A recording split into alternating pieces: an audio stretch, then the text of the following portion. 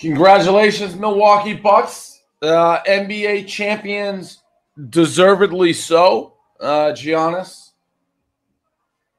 what can you say about the free throws? I had the Suns. You know who stinks so far picking games? Megan making money. She stinks.